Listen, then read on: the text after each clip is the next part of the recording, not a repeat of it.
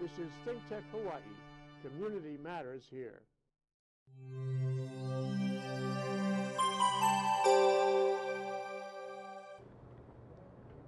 Okay, we're back. In every way, we're back. We're back from our trip. That's one thing, we're back. In fact, next hour, Carol Monley and I are going to do a retrospective on what it's like to go to Alaska by a cruise ship.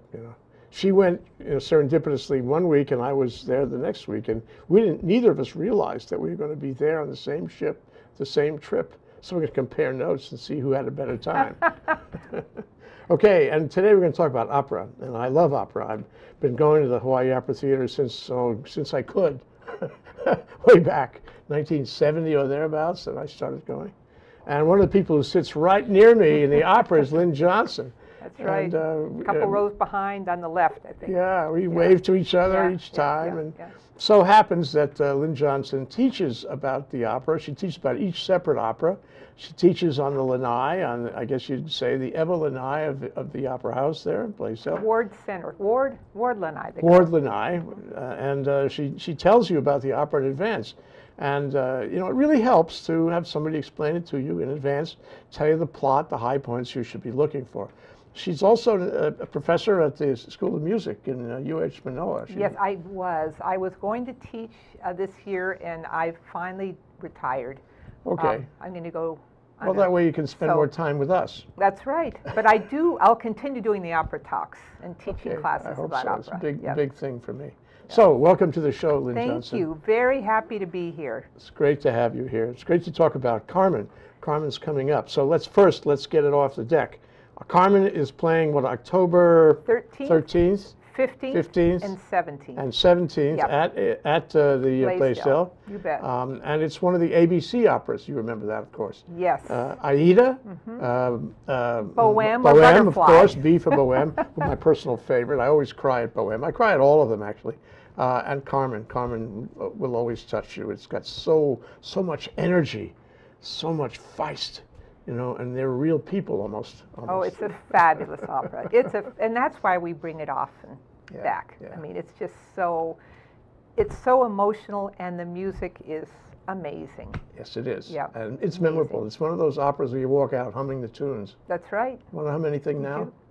Da da da dum bum bum ba dum ba dum. That's from one Carmen. of them. That's from Carmen. And there are many others like that. And the people are, they're real in their own way.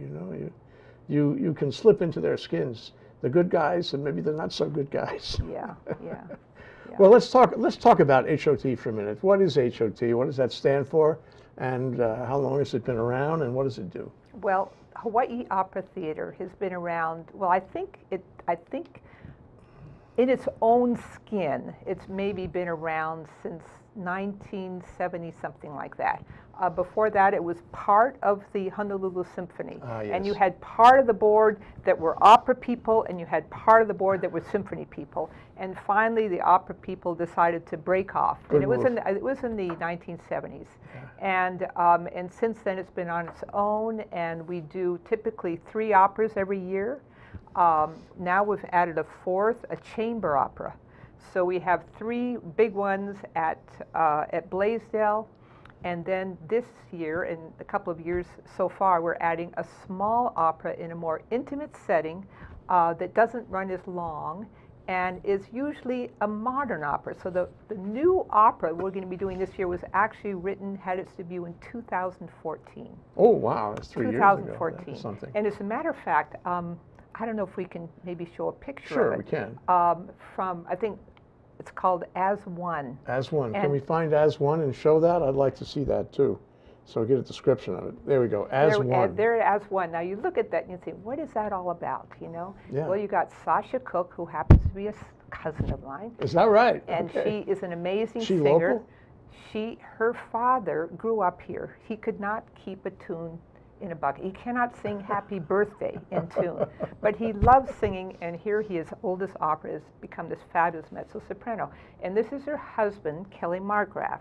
They're going to be doing this opera. It consists of these 2 people and a string quartet. It lasts about 1 minute, an hour and a half. It's all about a transgender. Interesting. That's very modern. And her husband plays Hannah before, and the wife Sasha Cook plays Hannah After. And it's all about self-identity, about finding your true identity, about there's humor, there's pathos, it's an amazing opera. And that's playing? It's very edgy, and it's going to be in January. January, okay. Yeah. So is that part of a season ticket? It's part of a season ticket. And by the way, I have to put in a plug. If you are a new opera goer, or you've never actually bought a season ticket before, you can get the whole season for half price. Ooh. Yeah, Ooh, the whole season. That's a good move on everybody. It's a win-win. And I've been calling my friends and saying, you got to do this.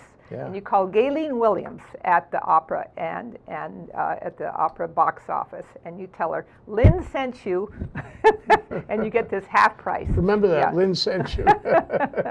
Yeah. Well, that yeah. sounds like a great yeah. bargain. I wonder if I can be a first-time. No, well, I can't do that. You can't no. do that. But you and I, but we've had the luxury of knowing all these operas all this time. Yeah. And the other ones are going to be playing.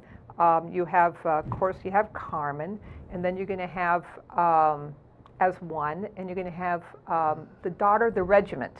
Oh, sure, that played before. I went to that. That's by Donizetti. That's in French. Yeah. And first one is in French, even though it's set in Spain. Yeah. And then you have Eugene Onegin, which is going to be in Russian.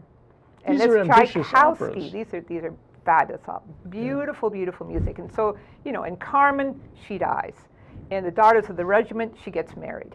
And Eugene Onegin, well, it's kind of in between. She doesn't Russian. die, but it's very Russian, but it's, she doesn't get the guy she wants, she gets somebody else, and he found out too later that she was the right girl, and so it's kind of a little bit in between. And then in As One, he becomes a girl, and she's very happy at the There's end. always a transformation involved. There's always a transformation. Why do I feel so impassioned at operas?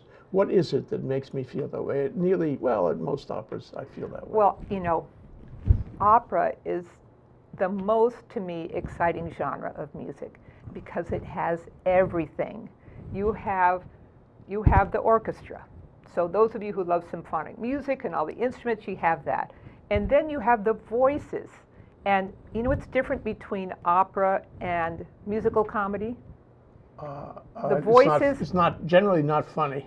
Well, no. Some It operas can be funny. Operas can be very funny. Così fan tutti, for example. The real difference is the voices are not mic'd. Of course. They're not mic'd in opera. So if you want to be an opera singer, it's not something like law school. I think I'll be a lawyer. You go to school and you either are born with it or you're not. Yeah.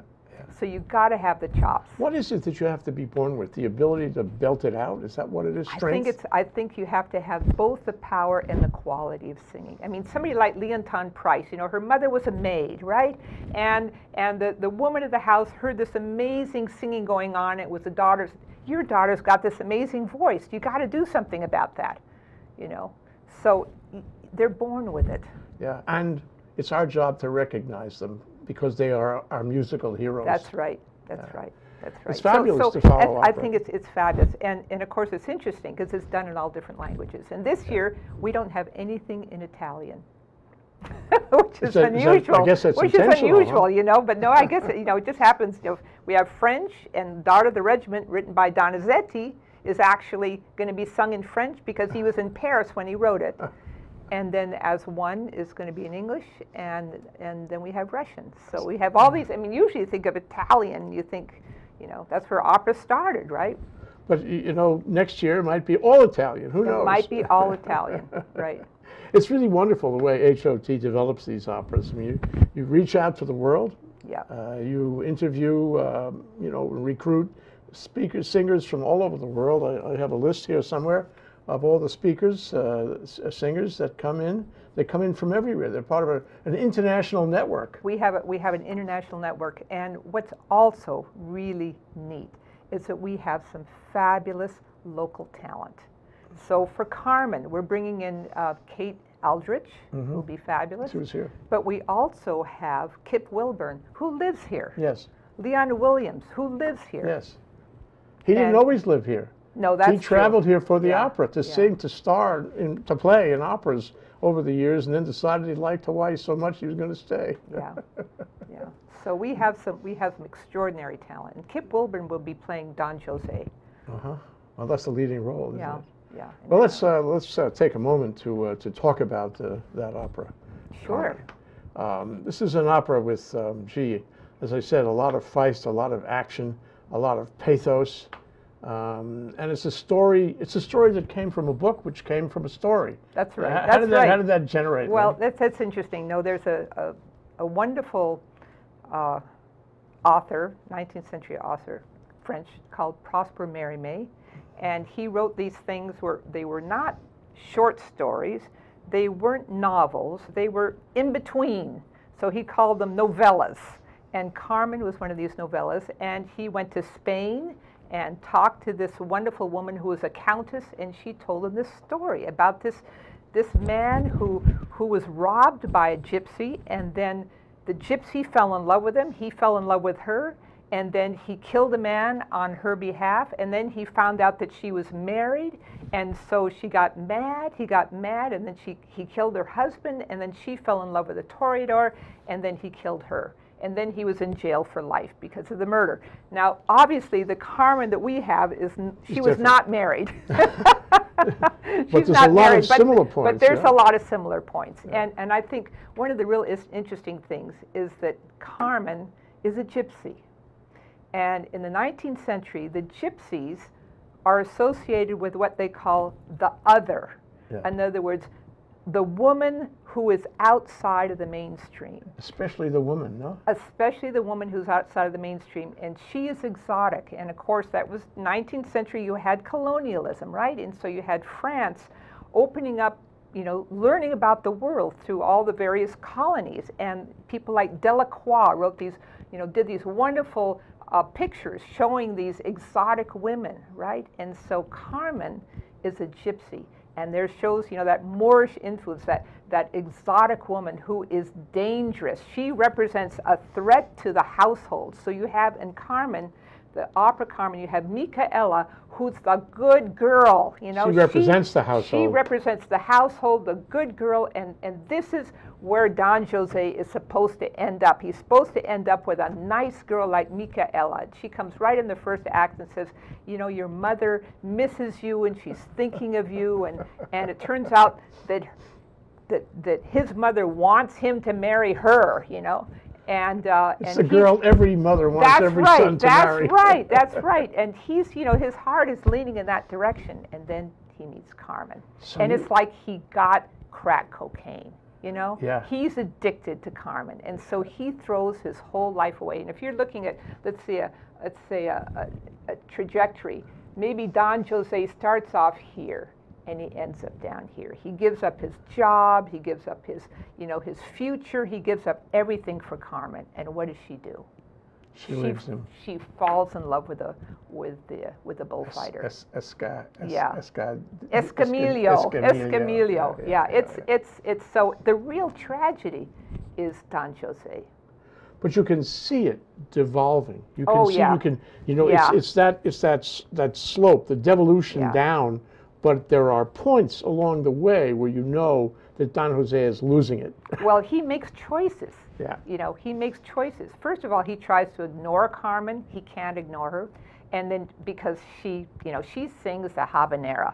You can't resist the habanera. That's one of the arias? That's one of the arias, right? Yeah. And it's bum, bum, bum, bum, bum, bum. You know, it's a Russian, it's a Spanish dance with that wonderful rhythm. But what it does something really interesting musically. It descends by half notes, which means it goes from white note to black note to white note to black note. And so you're going down this very subtle going down, and it means that, you know what, Don Jose, you're going to fall in love. And what's interesting, another aria that has the same thing is Delilah's aria in Samson and Delilah. She's another exotic woman, dangerous woman. And they both sing this sort of half-note thing, and it's just irresistible. Men cannot avoid, they just are smitten. Has anything changed since then? No, I don't think so. We're going to take a short break. We're going to come back. We're going to get into those steps that Don Jose goes through, step by step, till, you know, it's all washed up for him. We'll be right back after this break with Lynne Johnson. This is ThinkTech Hawaii, raising public awareness. You're watching ThinkTech Hawaii, which streams live on thinktechhawaii.com, uploads to YouTube, and broadcasts on cable OC16 and Olelo 54. Great content for Hawaii from ThinkTech. You may say I'm a dreamer, but I'm not the only one. I hope someday you'll join us, and the world will live as one. Freedom. Is it a feeling? Is it a place? Is it an idea? At DiveHeart, we believe freedom is all of these and more, regardless of your ability. DiveHeart wants to help you escape the bonds of this world and defy gravity. Since 2001, DiveHeart has helped children, adults, and veterans of all abilities go where they have never gone before. DiveHeart has helped them transition to their new normal. Search diveheart.org and share our mission with others, and in the process, help people of all abilities imagine the possibilities.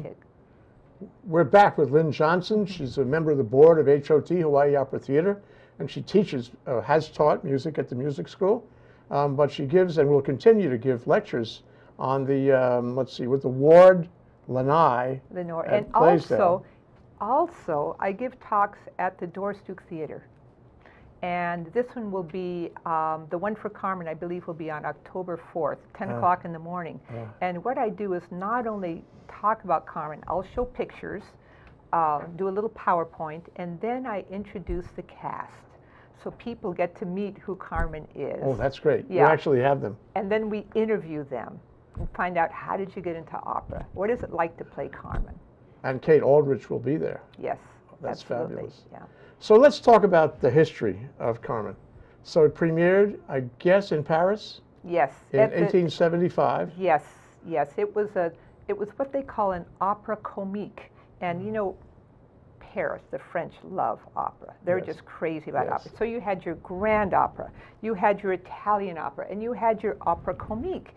And that was like the Walt Disney studio of opera. You know, you were supposed to go there and have fulfilling family entertainment. And a lot of the times you would have spoken dialogue. So the original Carmen version was with spoken dialogue. So people went to Carmen, went to this movie thinking they were going to see The Little Mermaid, you know? And it was like they went to see The Little Mermaid and they got Lolita. And it was, they were shocked. They were shocked.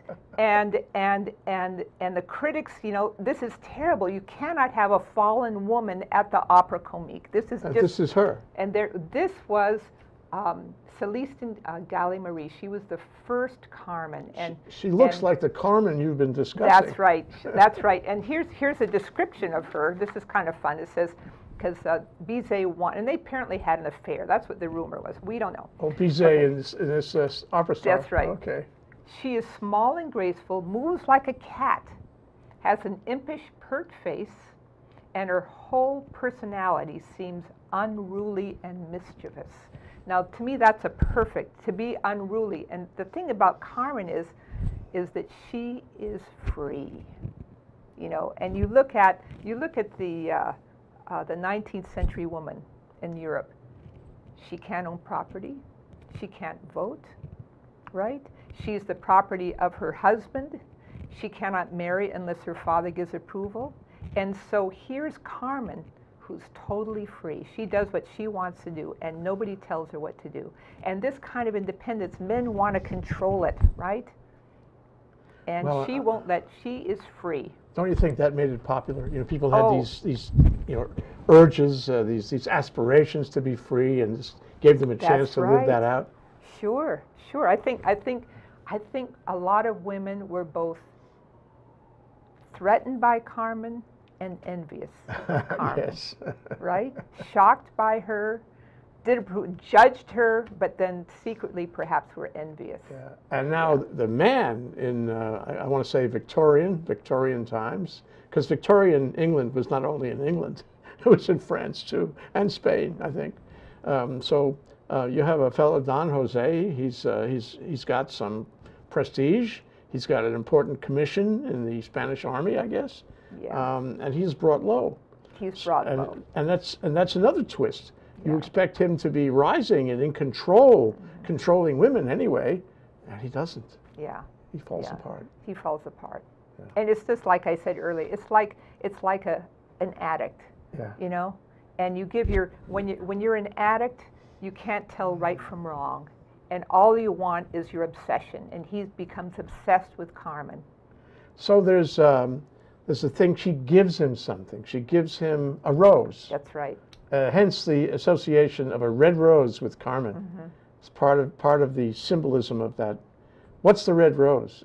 That's a seduction? It's a tease. A It's a tease. tease, isn't it? Yeah, and she shows it to him later because he becomes a challenge for her because he ignores her right off the bat. He Yeah. ignores her. Yeah.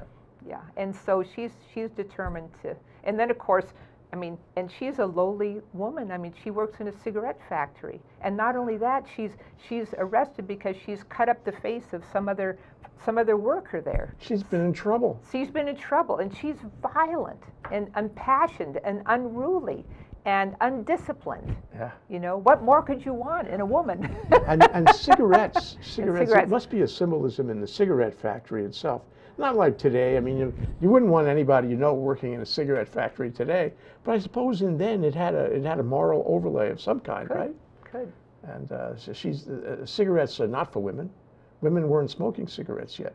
Men were smoking cigarettes. So it's again sort of a freedom thing, that she should be working in a place where men have their freedom, but women don't. Yeah. So then there's this issue. I'm just stepping down those points where he loses it, where she refuses to answer the senior officer when he asks her questions, and as a result, he has her arrested, or he tells Don Jose to arrest her. Yes, he has to tie her up. Zuniga, I guess, is his boss, and so he has to tie her up. And of course, what she does is basically talk him into letting her go. Yeah. And so he lets her go, and then he has to go and, you know, spend some time in prison for being disobedient. So that's the first choice he makes. You know, he makes these choices, and so that's the first one. But you know, you think he'd learn after that. You think he'd learn, and then he sees her again, and she's entertaining these other officers, and she bewitches him again. And it comes time for him to be called back. The bugle is there, and he's supposed to go back and be with the regiment. And he has a choice. He can be a good guy and go back and do his duty, or he can stay with Carmen. And then all of a sudden, this other Zuniga, his officer, comes in looking for Carmen. And I think Don Jose is jealous. He thinks, what's going on between the two of them? You know, It's it becomes very complex, and all of a sudden he's in the fight with his boss, and then some smugglers appear, and they hold his boss and restrain him, and all of a sudden he's got to go. And So then he he makes has that to go choice, off with and her. he goes has no off with her. choice. So he's now given up his respectability. He's given up his respectability, and the final choice comes when I think his girlfriend comes to the camp where Carmen is, and Carmen's now beginning to get interested in the bullfighter. Micaela, what a wonderful name, Micaela. Micaela, she's beautiful. It's angelic, isn't it? It It's is. in It there is. somewhere That's is the right. notion of angelic. Yeah, Micaela. And she's asking him to return to her be mother. be with the mother, and he goes back with her. But then Carmen, he goes to the bullfight to see Escamillo, and he knows that Carmen's going to be there, and he sees Carmen, so he can't resist. He knows it's a showdown. He knows it's a showdown. He knows And it's a that showdown. he loses. Yeah, he loses. And the thing is, you know that somehow Carmen, she preserves her liberty. And even she knows, I mean, there's this wonderful scene, I think, in the camp where Miss Mercedes and Fasquita, her friends, are playing with the cards, and they're reading each other's futures and stuff like that. And one's going to get a great man, and one of them's going to have something, and then they read Carmen's, and she's going to die. So that's right. part of the gypsy culture. You know, Yeah. the fortune telling The is part of cards, yeah. the cards of gypsy culture. But then that you doesn't begin to deter her. see. She's not going to let go of her freedom. Even if she has to die. That's right. ultimately. That's right. So she knows at some level yeah. that she will die as That's a right. result of That's this right. contention between Escamillo and Don Jose. And you hear what's interesting in the overture. You have this wonderful bump, and then you have Carmen's death theme that comes right in the beginning of that overture. So you know right from the beginning something's going to happen. Yeah. There's going to be, it's not only fun and games, there's something Ominous. very ominous. That's the word, very ominous. Yeah. That's a powerful scene because it again, down, down, That's down. right. And That's then, right. That's right. yeah. And it's a case where you feel sorry for Carmen, but you really feel sorry for Don Jose because he's ruined. He's ruined his entire life for this woman. And you make some assumptions there. You assume it's never on the screen, so to speak, but you assume that if he killed her, which he does in the final moments of the opera, he is going to go to jail for a long time. Oh, yeah. You can't escape that. Oh, yeah. Just the way earlier you assume that if he lost her as a prisoner, he would pay a price. Yes, that's right. And Whether it was his fault yeah. or not, you know. It was his fault.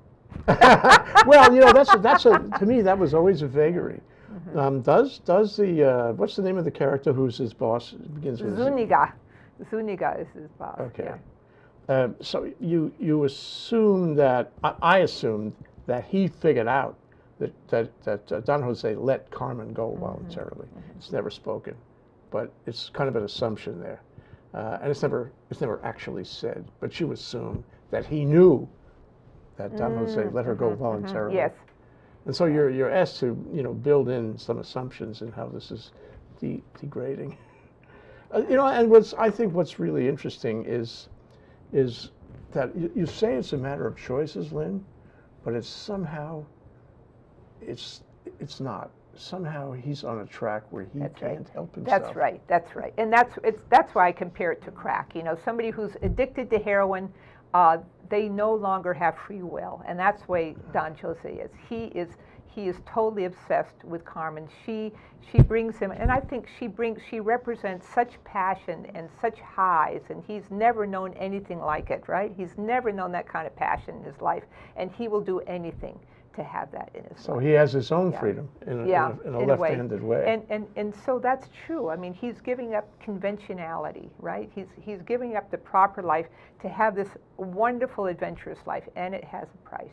They are both ahead of their time. Yeah. Yeah. So what can we learn from all this? We can learn that a perfectly Frenchman can write an opera about what takes place in Spain. That's right. In 1850, circa. Yeah. Well, of course, it was. He had wonderful librettists, Halavi, and I think another one. But he fell in love with that idea. He just fell in love with the whole concept, and he was inspired. That habanera that happens right in the first act, which is one of the great arias of all time. He rewrote it 13 times. Yeah. And it's been polished not only by the rewriting of the libretto, but by the stars Yes. who create the culture of the character. They Yes. portray the character in one way or the other, like the one in the photograph, the first, what was her name? Oh, Galli-Marie. Yeah, Galli-Marie. Celestine Galli-Marie. And what's interesting is that Bizet himself, Georges Bizet, who's the composer, is a tragic figure because he died before Carmen became a hit. And so he assumed that it was complete flop. And the first production debuted in March of 1875, ran for 4.5 hours. The last act didn't begin until after midnight, right? It's too long. And it's too long. It's Just too long. And a lot of it was in English. I mean, not English. A lot of it was spoken, and so on and so forth.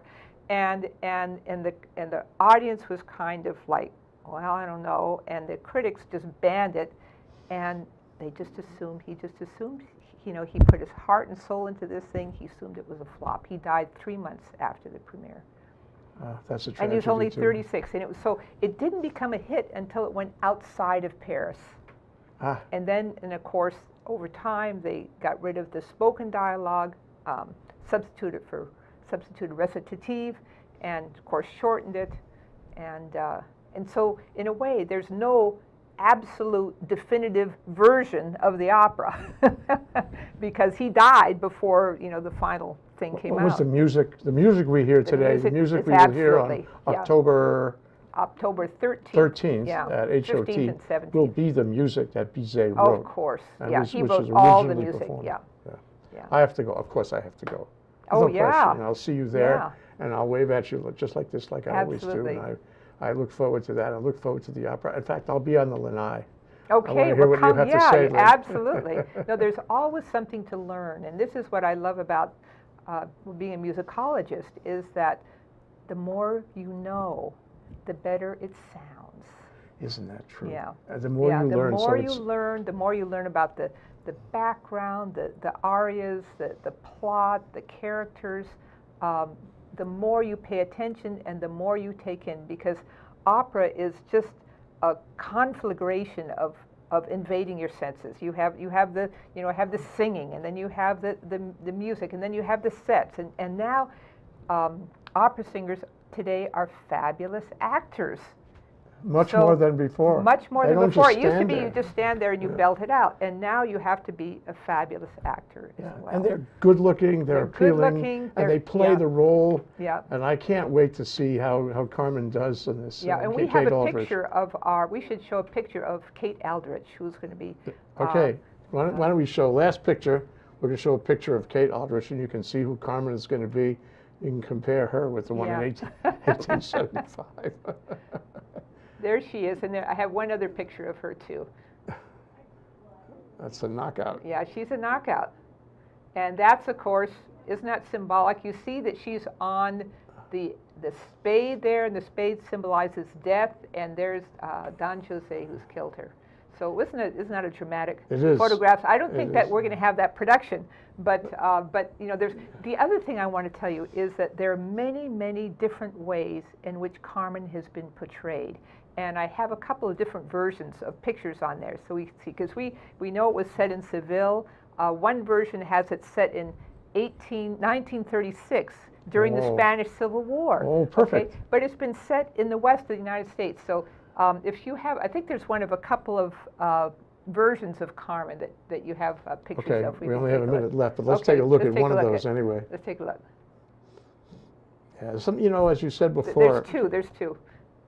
As you said before, it's a multidisciplinary. Now you have the one at the top, and you see that she's in a convertible, right? And this is in the west there. And then on the bottom, this is the one that was just done in Aix-en-Provence. And it's set in the 20th century. And this is a couple that needs marital help. And so they go and play the role of Carmen. And he plays, you know, the husband plays Don Jose, and then there's another woman who plays Carmen. And of course, they get carried away, right? So this is couples therapy. It's an opera for all seasons. It's an opera for all seasons, absolutely all seasons. Thank you, Lynne. It's been wonderful to talk to you. Yeah, what a pleasure. I will see you soon, I promise. Absolutely. Thank you very much, Jay. Aloha. Lots of